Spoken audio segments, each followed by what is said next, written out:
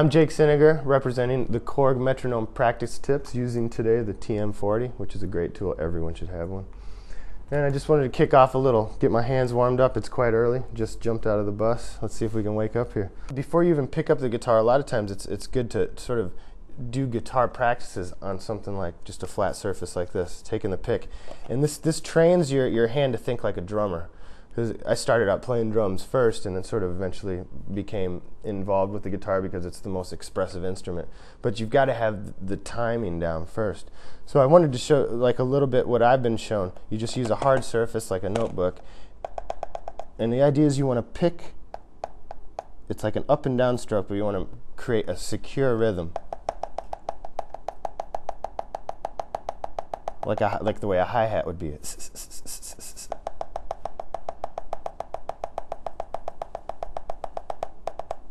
And you can do a couple rhythmic figures like. So the closer you can get that pick to sounding like an actual snare drum or a drum, the more you can apply. You can actually apply it to the string. The first riff that we're going to try is just a warm-up exercise to get the hands ready. And it's a whole tone riff, and it's just going to be on the first string. And it's just basically we're going to warm up like this.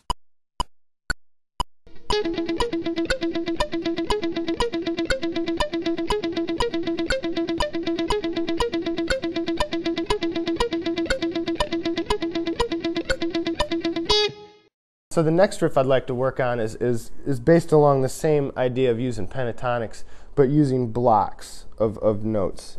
Rather,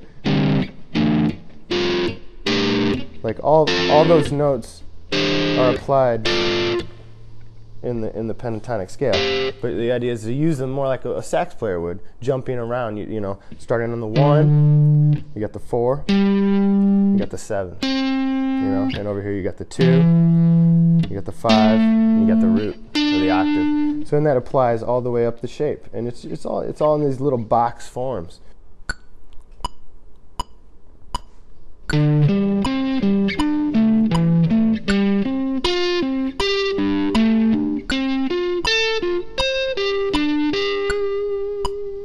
One more time.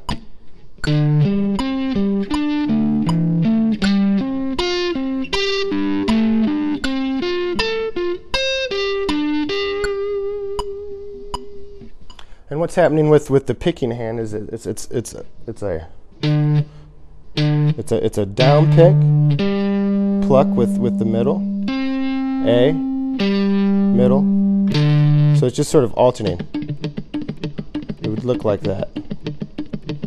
And then when I'm motioning towards the next part of the riff, it's A, middle, pick,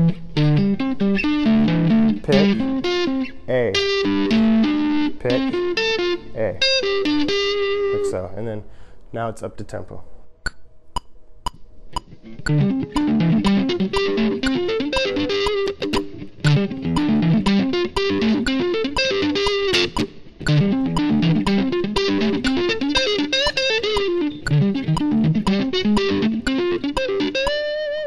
This is a little bit more of an advanced string skipping. It's like what I'd like to call a cascading or a descending sort of riff. It sounds like a bunch of notes sort of waterfalling is kind of like the way like Coltrane would call like sheets of sound.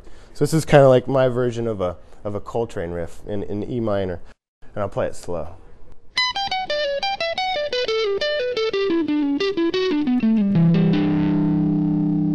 So let's try it with the metronome slow.